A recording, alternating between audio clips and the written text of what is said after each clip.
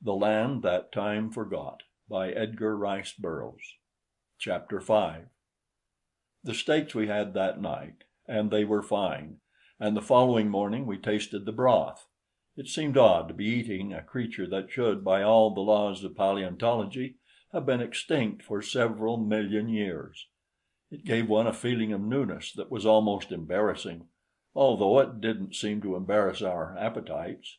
Olson ate until I thought he would burst. The girl ate with us that night at the little officers' mess just back of the torpedo compartment. The narrow table was unfolded, the four stools were set out, and for the first time in days we sat down to eat, and for the first time in weeks we had something to eat other than the monotony of the short rations of an impoverished U-boat. Nobs sat between the girl and me and was fed with morsels of the plesiosaurus steak, at the risk of forever contaminating his manners. He looked at me sheepishly all the time, for he knew that no well-bred dog should eat at table. But the poor fellow was so wasted from improper food that I couldn't enjoy my own meal had he been denied an immediate share in it. And anyway, Lys wanted to feed him, so there you are. Lys was coldly polite to me and sweetly gracious to Bradley and Olson. She wasn't of the gushing type, I knew, so I didn't expect much from her, and was duly grateful for the few morsels of attention she threw upon the floor to me. We had a pleasant meal, with only one unfortunate occurrence, when Olson suggested that possibly the creature we were eating was the same one that ate the German. It was some time before we could persuade the girl to continue her meal, but at last Bradley prevailed upon her, pointing out that we had come upstream nearly 40 miles since the boche had been seized, and that during that time we had seen literally thousands of these denizens of the river, indicating that the chances were very remote that this was the same plesiosaur. "And anyway," he concluded, "it was only a scheme of Mr. Olson's to get all the steaks for himself." We discussed the future and ventured opinions as to what lay before us, but we could only theorize at best, for none of us knew. If the whole land was infested by these and similar horrid monsters, life would be impossible upon it, and we decided that we would only search long enough to find and take aboard fresh water and such meat and fruits as might be safely procurable, and then retrace our way between the cliffs to the open sea.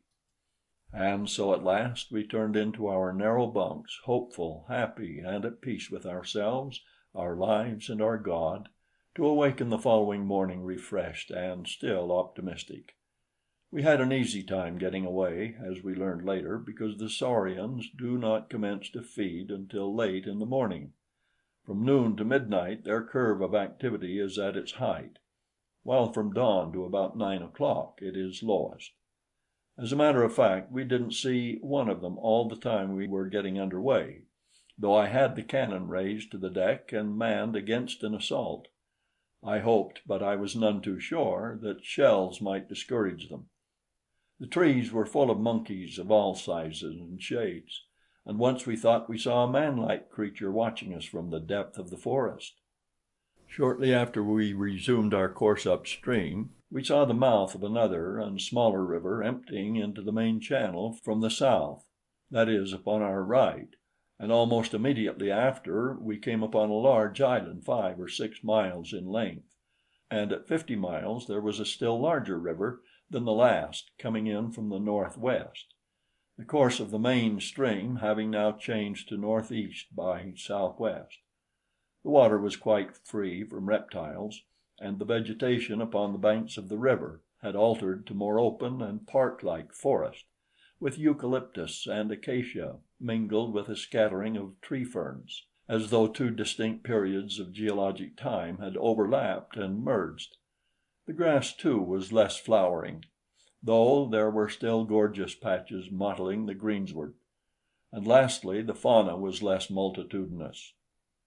6 or 7 miles farther, and the river widened considerably.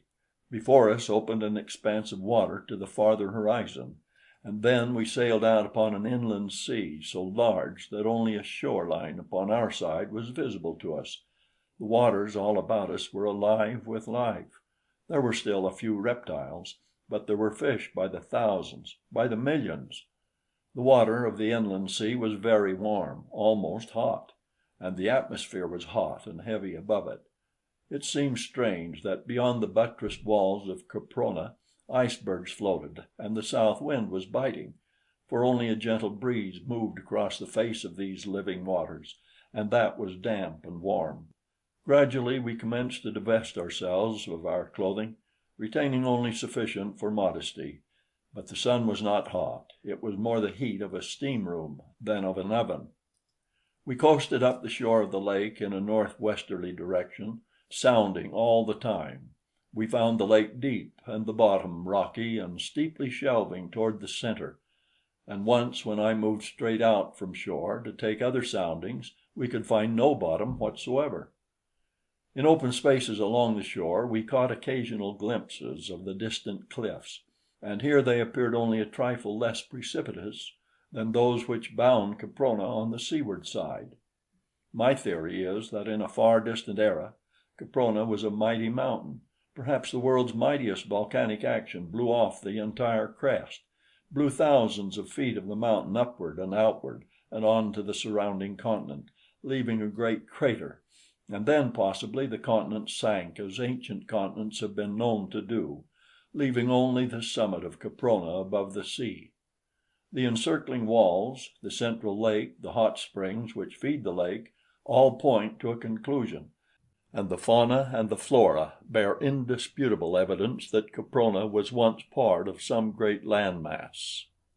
As we cruised up along the coast, the landscape continued a more or less open forest, with here and there a small plain where we saw animals grazing.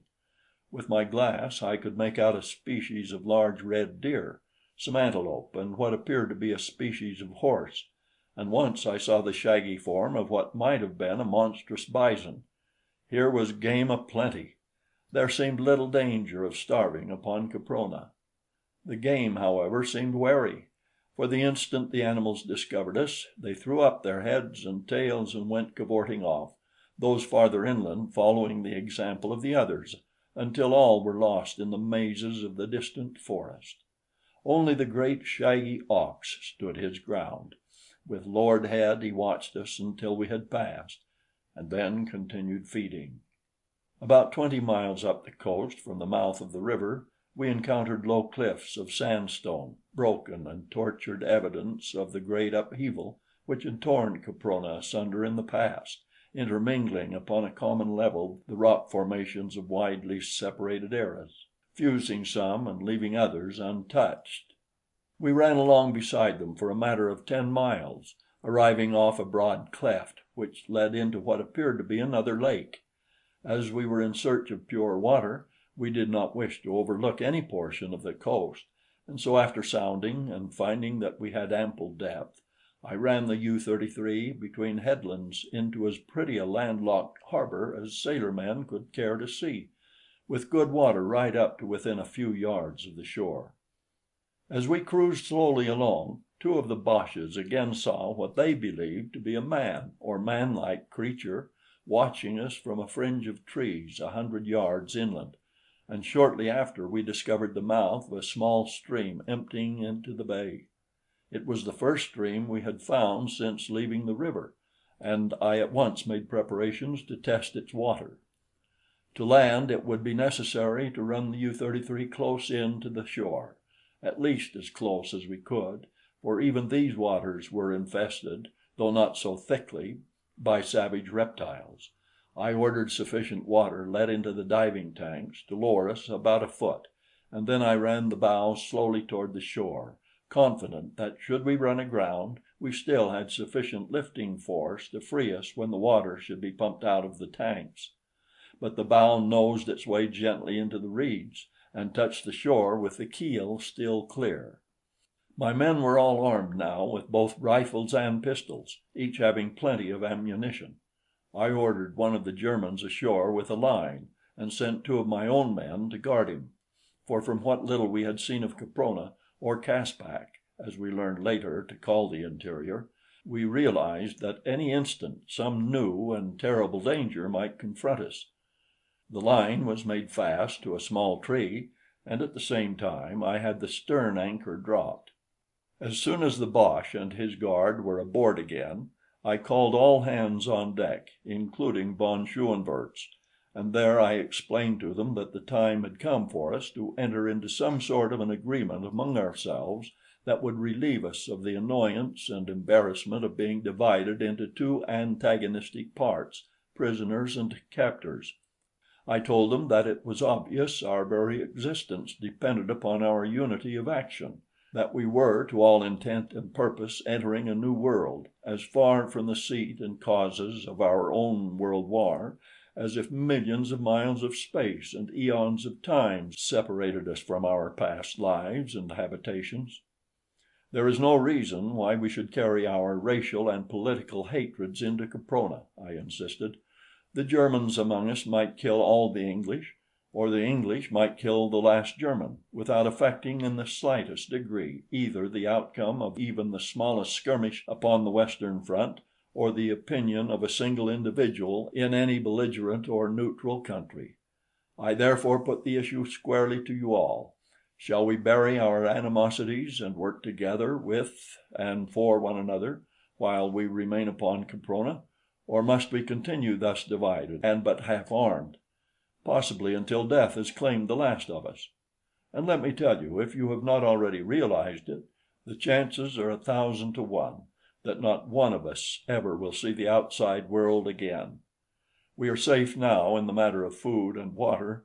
We could provision the U-33 for a long cruise, but we are practically out of fuel, and without fuel we cannot hope to reach the ocean, as only a submarine can pass through the barrier cliffs. What is your answer?" I turned toward von Schoenvorts. He eyed me in that disagreeable way of his and demanded to know, in case they accepted my suggestion, what their status would be in event of our finding a way to escape with the U-33. I replied that I felt that if we had all worked loyally together, we should leave Caprona upon a common footing, and to that end I suggested that should the remote possibility of our escape in the submarine develop into reality, we should then immediately make for the nearest neutral port and give ourselves into the hands of the authorities, when we should all probably be interned for the duration of the war. To my surprise, he agreed that this was fair, and told me that they would accept my conditions and that I could depend upon their loyalty to the common cause. I thanked him, and then addressed each one of his men individually, and each gave me his word that he would abide by all that I had outlined.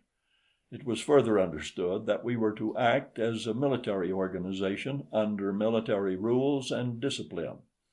I as commander, with Bradley as my first lieutenant and Olson as my second, in command of the Englishmen, while von Schoenvorts was to act as an additional second lieutenant and have charge of his own men. The four of us were to constitute a military court, under which men might be tried and sentenced to punishment for infraction of military rules and discipline, even to the passing of the death sentence. I then had arms and ammunition issued to the Germans, and leaving Bradley and 5 men to guard the U-33, the balance of us went ashore. The first thing we did was to taste the water of the little stream, which to our delight we found sweet, pure, and cold. This stream was entirely free from dangerous reptiles, because, as I later discovered, they became immediately dormant when subjected to a much lower temperature than 70 degrees Fahrenheit. They dislike cold water and keep as far away from it as possible. There were countless brook trout here, and deep holes that invited us to bathe, and along the bank of the stream were trees bearing a close resemblance to ash and beech and oak, their characteristics evidently induced by the lower temperature of the air above the cold water, and by the fact that their roots were watered by the water from the stream rather than from the warm springs which we afterward found in such abundance elsewhere. Our first concern was to fill the water tanks of the U-33 with fresh water, and that having been accomplished, we set out to hunt for game and explore inland for a short distance. Olson, von Schoenvorts, 2 Englishmen, and 2 Germans accompanied me, leaving 10 to guard the ship and the girl. I had intended leaving Nobs behind, but he got away and joined me, and was so happy over it that I hadn't the heart to send him back. We followed the stream upward through a beautiful country for about 5 miles, and then came upon its source in a little boulder-strewn clearing. From among the rocks bubbled fully 20 ice-cold springs. North of the clearing rose sandstone cliffs to a height of some 50 to 75 feet, with tall trees growing at their base and almost concealing them from our view. To the west the country was flat and sparsely wooded, and here it was that we saw our first game, a large red deer. It was grazing away from us and had not seen us when one of my men called my attention to it. Motioning for silence and having the rest of the party lie down, I crept toward the quarry, accompanied only by Whitely.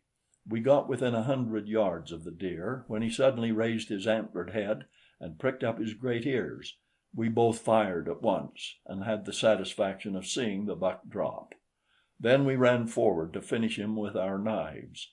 The deer lay in a small open space close to a clump of acacias, and we had advanced to within several yards of our kill when we both halted suddenly and simultaneously.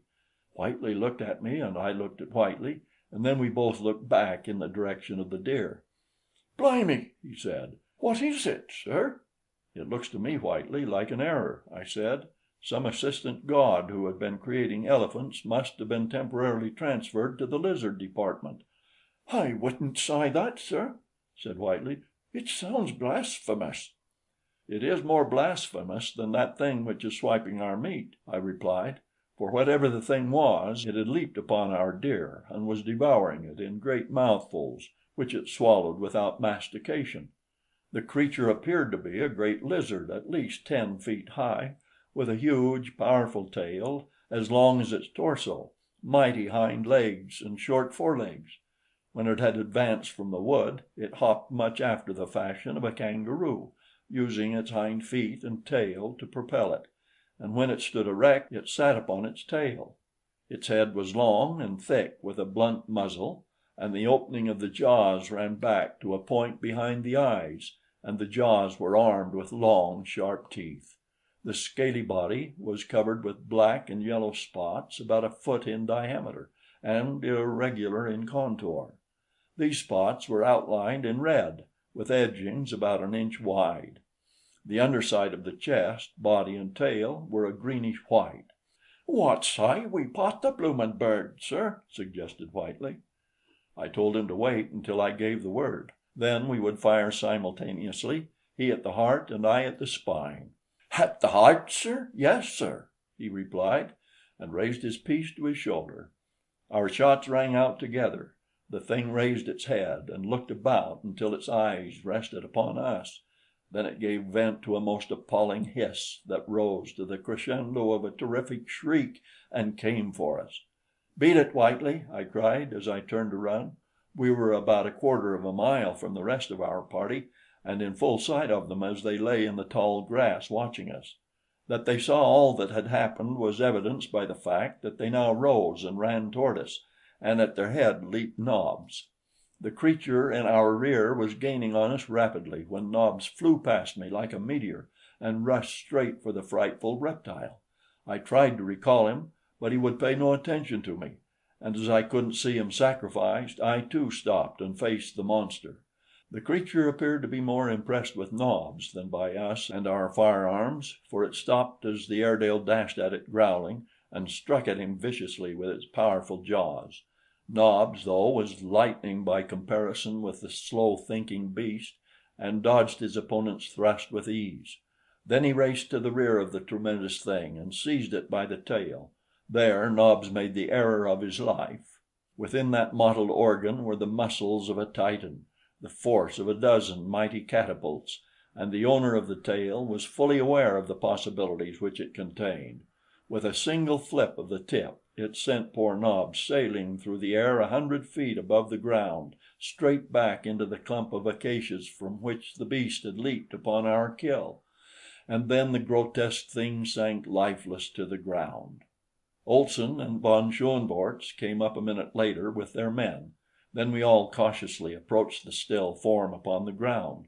The creature was quite dead, and an examination resulted in disclosing the fact that Whiteley's bullet had pierced its heart, and mine had severed the spinal cord. "But why didn't it die instantly?" I exclaimed. "Because," said von Schoenvorts in his disagreeable way, "the beast is so large and its nervous organization of so low a caliber that it took all this time for the intelligence of death to reach and be impressed upon the minute brain. The thing was dead when your bullet struck it, but it did not know it for several seconds, possibly a minute. If I am not mistaken, it is an Allosaurus of the Upper Jurassic, remains of which have been found in central Wyoming in the suburbs of New York." An Irishman by the name of Brady grinned. I afterward learned that he had served 3 years on the traffic squad of the Chicago police force. I had been calling Nobs in the meantime, and was about to set out in search of him, fearing, to tell the truth, to do so, lest I find him mangled and dead among the trees of the acacia grove, when he suddenly emerged from among the boles, his ears flattened, his tail between his legs, and his body screwed into a suppliant S. He was unharmed, except for minor bruises, but he was the most chastened dog I have ever seen. We gathered up what was left of the red deer after skinning and cleaning it, and set out upon our return journey toward the U-boat. On the way, Olson, von Schoenvorts, and I discussed the needs of our immediate future, and we were unanimous in placing foremost the necessity of a permanent camp on shore. The interior of a U-boat is about as impossible and uncomfortable an abiding place as one can well imagine, and in this warm climate and in warm water it was almost unendurable. So we decided to construct a palisaded camp. End of chapter 5.